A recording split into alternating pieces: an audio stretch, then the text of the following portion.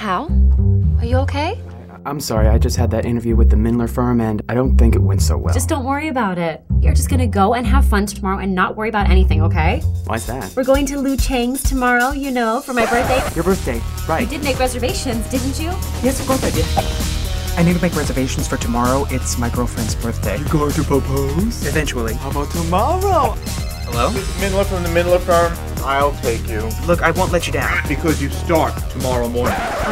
What should I do? My boss wants me to come in tomorrow.